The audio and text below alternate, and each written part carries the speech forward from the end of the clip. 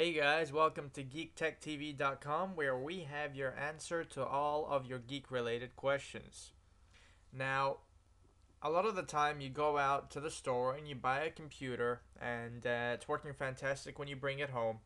What happens after about a year or so, the computer starts to get really slow, it starts to crawl, it's cluttered, it's not what you expected it to be after a year, it's much slower than it used to be, and you're wondering why.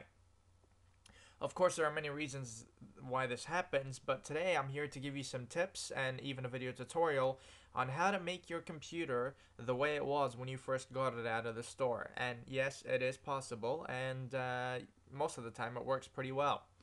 So the first thing I would like you to do is we'll get started right away. You boot up your computer till you're on your desktop screen here, and you click on the Start menu at the bottom. You head off to All Programs.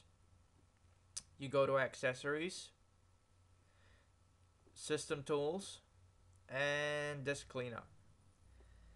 Now, Disk Cleanup is a great piece of software. It's just a part of Windows itself, and what it does is it analyzes your computer for temporary stored files, basically anything you no longer need and no longer require, because every website that you do access on your computer, it saves its images and videos that you do view onto your computer, making the website faster to load next time, creating the illusion of making your internet or computer faster the next time that you access that website. Now, gradually, as you visit more and more websites, the memory just piles on until it gets to a point where it's insanely massive. So this can really clutter up your hard drive and make files that are necessary for programs to run take a lot more time to access, and therefore making your computer slower. So once you run this wizard, you can take everything here, really. I mean, there's not a lot you'd want to keep. I don't know why you would want to keep any of this. Maybe you always want to keep your temporary internet files there. That's entirely up to you. But what I like to do is I take all of them, okay it, yep, and it deletes everything for me. And over there I've gotten rid of, I think it was 260,000 kilobytes, which is about 250 megs. Now, come back down here, go to All Programs. Once you click on the Start menu, go to Accessories, go to System Tools, and go to Disk Defragmenter. This is another thing that can help you get your computer speed back. What Disk Defragmenter does is a lot of the times, whenever you're saving data onto your computer hard drive, it stores it at different parts of the hard drive. So some data is stored at the beginning of the hard drive, some data is stored at the end. And say if you're running a program which is stored at the beginning of the hard drive and you want to access a file that is stored in the end, the needle has to move throughout the hard drive till it gets to the end cluster, reads it, returns it, comes back to the beginning cluster, and moves on from there. This can take a lot of time. And I mean, it might not be entirely noticeable by you, but over time it'll become noticeable. So what I'll do is I'll analyze this here, and I'll show you guys what I mean. Alright, the red bars are your fragmented files, the blue bars are your contiguous files, and the green bars are your unmovable files.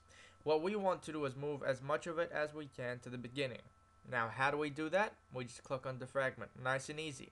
This will analyze your hard drive once again, it'll move it right back to the beginning, and this will make your computer run a lot faster and a lot better. Now, if you don't do this, say once a month or so, I recommend once a week, but if you don't do this that often, eventually what you'll find is after a while, say after a couple of years, the program just won't work, it just won't run. It's just going to take way too much time to do all of that, and you'll find that sometimes it can take days, if not a week, to have this done. Normally this takes a couple of hours, so I'm not going to keep this video going on for a couple of hours. I'm just going to click on stop here.